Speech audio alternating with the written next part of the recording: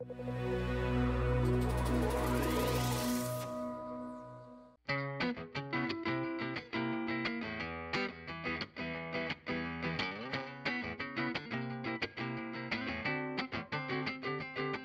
heard about MakieLab, it was a science fiction author by the name of Cory Doctorow was telling me about his wife who had quit her job at Channel 4 to start a business making 3D printed dolls. And I thought, that sounds cool.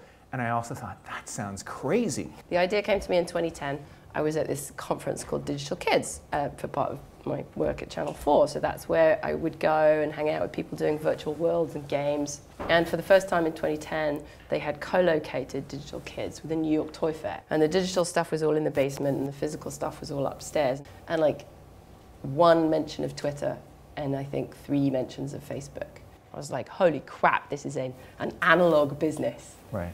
And downstairs is the digital business, and can we bridge them with physical digital technology?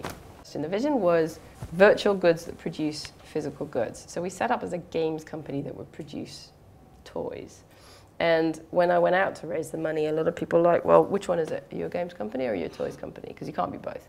We're like, no, you don't get it. We are both. There has to be both. You built a prototype and it cost how much? £200,000. 200,000? Yeah. A lot of people, that's like, holy shit, that's a lot of money. For me. For building physical stuff, yeah. Or even top-end digital stuff, yeah. It was not that much money. Basically, we got given the money, but we also had to prove that it could happen. So we built a demo and put it live. At that point, it was like, okay, so we can do it, right? This can be done. They have color and they have increasingly trendy outfits. Yeah, we're getting better and better at that. I know a lot about this doll. Unfortunately, with Dylon, the pale brown comes out kind of pinky and the dark brown comes out nice and brown, but the light medium brown comes out green. So we were like, oh, that's a bit odd. And then we were like, well, you know, maybe some people want green.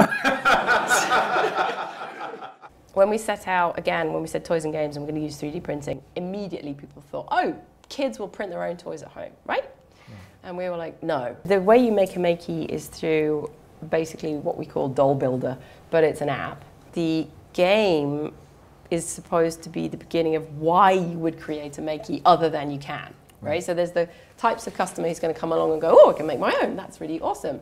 But then there's another big group of customers who kind of need a story world that they want to be part of. And we need to bring in the narrative and we need to bring in the kind of essence of what a Makie is. So the game is about making. Right, so when Mattel created Monster High, it took 4 years, I'm told, from concept to shelf, total secrecy, until bang, out it comes. Like, we've gone from demo to Selfridges in kind of just over a year. So what's weird about it is we're visible. We're doing it in front of everybody. Downside, obviously, although we've yet to see this, but this is what everybody worries about. You know, every time I speak to an investor, they're like, well, aren't you worried that Mattel is just going to come along and copy you? The most important thing that you can garner is attention and love from your customers and grow it like that. As a startup, as a small startup, you can't wake up every morning going, oh, Mattel are going to copy us, what are we going to do? Right. Because otherwise you'd never get anything done.